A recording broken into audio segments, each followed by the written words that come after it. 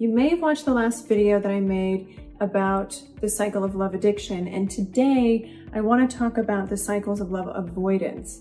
So these two cycles are often two sides of the same coin, and somebody who finds himself in a love addiction cycle generally pairs up with somebody who finds himself in a love avoidance cycle because their needs are so similar but opposite in the same way in terms of how they're expressed.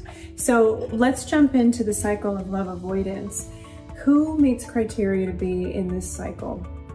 This is someone who generally enters into a relationship out of a feeling of obligation or duty.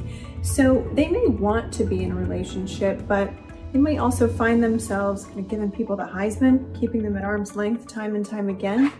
But what compels them into a relationship is this idea that they don't want to hurt someone, and they recognize that there's someone who cares about them and has a need to be in a relationship with them.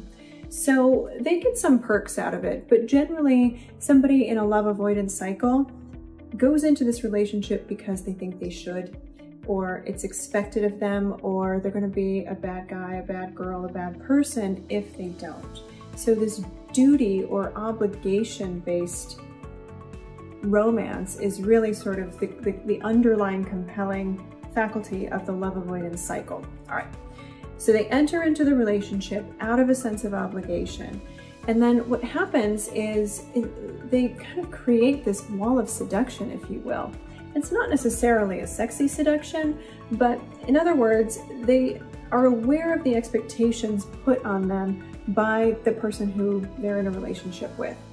Now, it's not always so explicitly said or known, but they get a sense of what this person needs, and they're able to pour themselves into that mold because they likely had a parent who did the same thing. They likely had a parent growing up whose emotional needs usurped their own growing developmental needs as a child. So that young child learned how to perform, if you will, for their parent and be the person their parent needed them to be. This is how they show up in adult romantic relationships too. So it's very burdensome to show up in a way that's not your authentic self. Just ask anyone who's tried it. And what happens is over time, when somebody is in this mold of who they think they should be, again, should be, it's their duty, it's their obligation to show up this way, they start to feel angry, overwhelmed, and resentful. And over time, those feelings are just so big that the levee has to break at some point. And that's exactly what happens in the love avoidance cycle.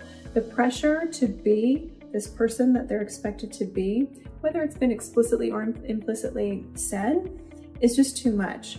But they're very committed unconsciously to the idea of them being a really good person, so it isn't always safe for them to express their anger or their boundaries or their resentments directly. So instead, what happens is they go into this obsessive cycle about any or everything outside of the relationship or away from their partner because they need a break, they need space, but they don't know how to ask for it successfully because, again, they're really committed to showing up as they're supposed to, as they think they're supposed to. So what happens in this ruminative cycle of every and anything other than the relationship, they might get really committed to work projects and be super hyper obsessed about those. They might be really focused on infidelities. This is when somebody might start cheating or resume cheating if they did in the past. They might dive deep into a substance abuse or other kind of behavioral addiction, like a gambling disorder or an eating disorder. They might start getting really focused on whatever the activities of their kids might be and volunteer to be the new den mother or den father. They might get really preoccupied with somebody else's drama, their best friend or family of origin, and suddenly need to show up for those people in a way that isn't typical for them. They want any kind of good enough, plausible reason to divert their attention away from the relationship and away from their partner so that they can get the break and the relief in their nervous system from all that overwhelm. So eventually, focusing outside the relationship does its job, and they're able to feel calm and soothed enough in their nervous system that they can return to their baseline or return to the relationship either with the same person or a new partner, but again, from a place of obligation or duty or expectation. When somebody's in a love avoidance cycle, often the underlying fear that they have, the primary underlying fear, is intimacy, because they don't have good boundaries with their limits and they don't know how to express themselves in a way that feels effective. So their fear is that if they give any bit of themselves to a partner, that partner is going to engulf them and take all of them and be all-consuming.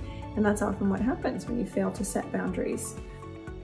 A secondary fear is being abandoned. And so this is what puts someone in that bound situation, of having to choose between their own authenticity and the role that a partner wants them to be in, because they don't want to be alone, but they also don't want to betray themselves. So it's a really uncomfortable situation, and that's why all of that overwhelm, resentment, and anger tends to build up, and they act out sideways.